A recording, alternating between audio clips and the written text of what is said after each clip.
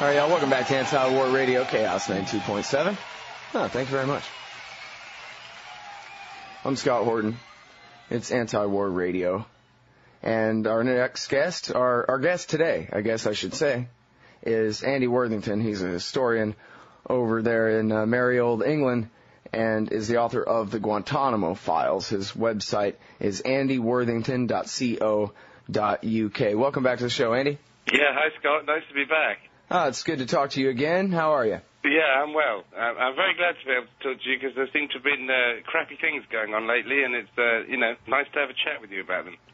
Yeah, well, I have trouble keeping up with all the different things that need covering on this show, and I can usually only fit a couple of interviews per show, and that's, if I get them arranged, and I can't keep up with all the different things. I'm glad that you have such focus on what's been going on at Guantanamo Bay and the different cases in the courts and so forth, kind of keep me up to date, make it sound like I'm actually smart and know these things myself.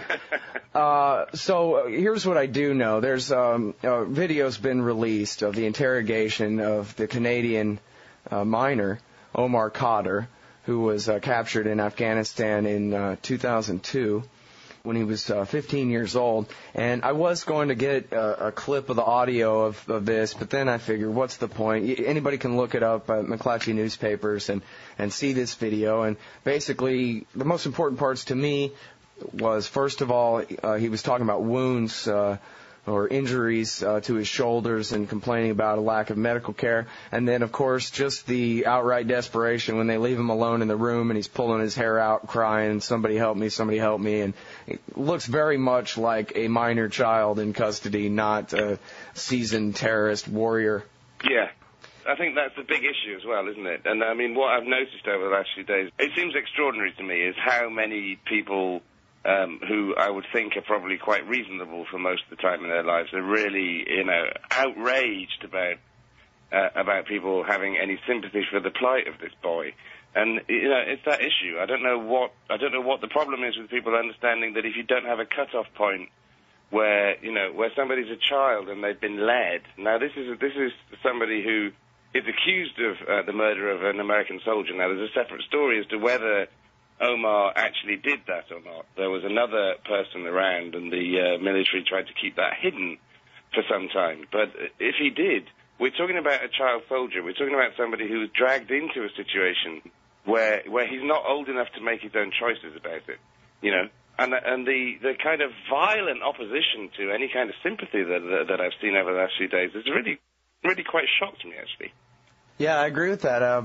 Well, I don't know. It's, I guess, easy to just think of him as part of the other or something like that, and so it doesn't matter. I'm not exactly certain how that works. Being an individualist, I have trouble seeing things that way. But, it occurred to me, well, I saw some talking head on TV say, well, it doesn't look like they're torturing him in this video. Like, oh, great. Well, he is talking about the permanent injuries to his shoulders. No exact explanation as to how he got those. I don't know if you know. Well, that was from when he was shot. He was very, very badly wounded when after the firefight in Afghanistan when he was captured. I mean, they saved his life, but they then started interrogating him almost immediately. And I mean, it's pretty horrific, the stuff that was going on in those early days.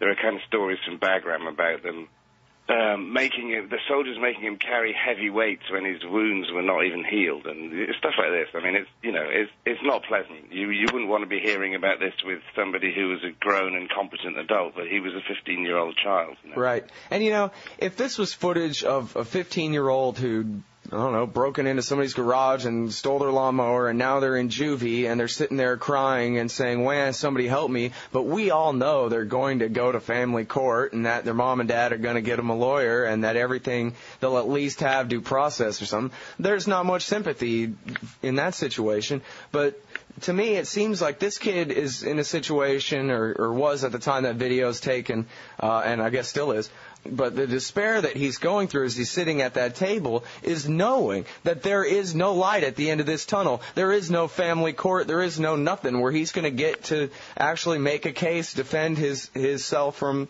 these people. I mean, the newspapers call these trials, but they leave off the ironic quotes. Yeah, well, exactly. Yeah. And this kid's in a legal black hole, and that, to me, is torture itself. Imagine being in prison and knowing that, oh, no, there's no judicial check on this. You're already guilty. You're an enemy combatant. Yeah. Well, I mean, there's other issues as well, aren't there, Scott? I mean, it's even, the crucial thing that everybody should be coming back to, really, is he's a child. If you don't have a cut-off point for this, where the hell is that going to take you? You could have any kind of situation with smaller children, and if they're being misled by a parent, it's like, I don't care, they're responsible for their own actions.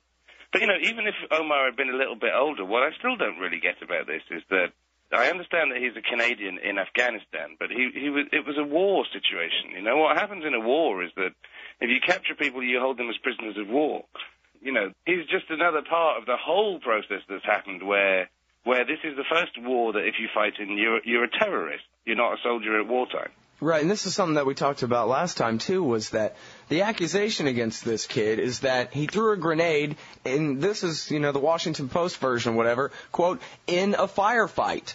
So how the hell is that a war crime? This guy wasn't putting civilians on trains to the death camps. Right, yeah, well, I know exactly. It's the kind of scale of things, really, isn't it? Yeah, the whole thing about enemy combat, well, he's not wearing a uniform, so he's illegal, he's outside the Geneva Conventions, laws don't apply to him.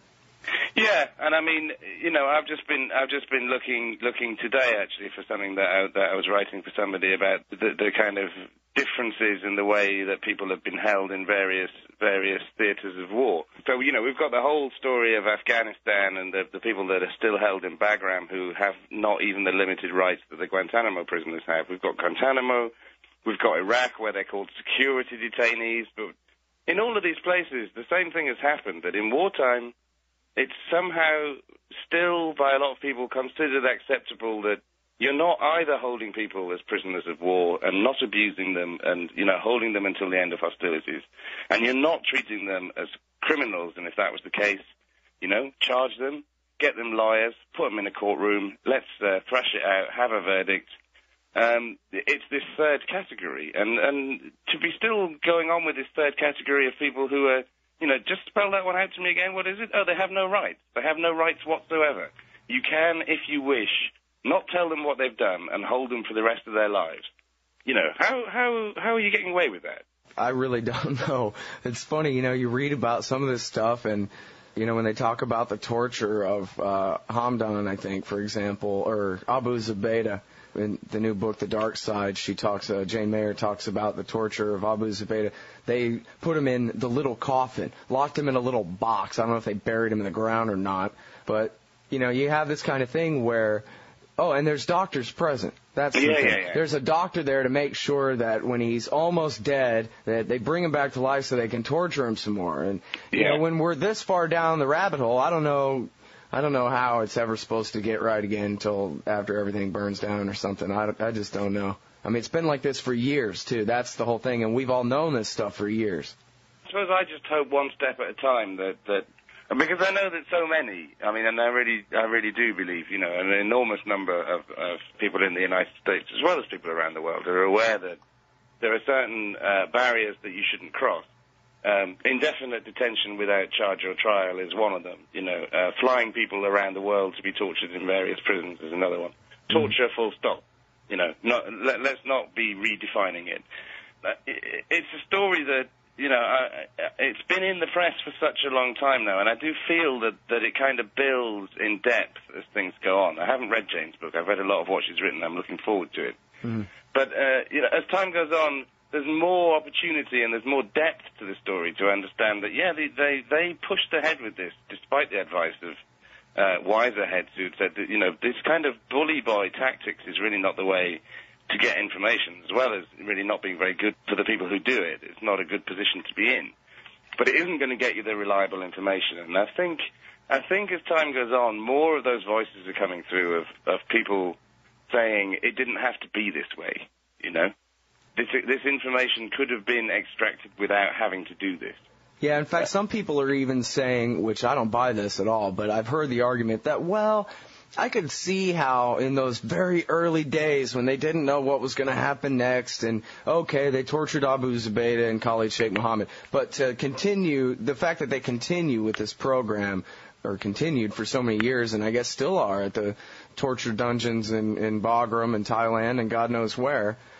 That's the real problem, is they certainly, even if it's just a policy difference we have here and that kind of thing, the way Democrats look at this kind of thing, still, they should have learned that their policy was not working. That, as you said, beating the truth out of some guy only beats what you want him to say out of him, not necessarily the truth. It doesn't work. And you know what I think is another worrying thing about it as well, is that if you're torturing somebody and you're getting them to tell you stuff, either you're posing questions to them and they're coming up with the answer that you want, or let's take it that you're saying, tell us the people that you know, tell us some plots that we don't know about.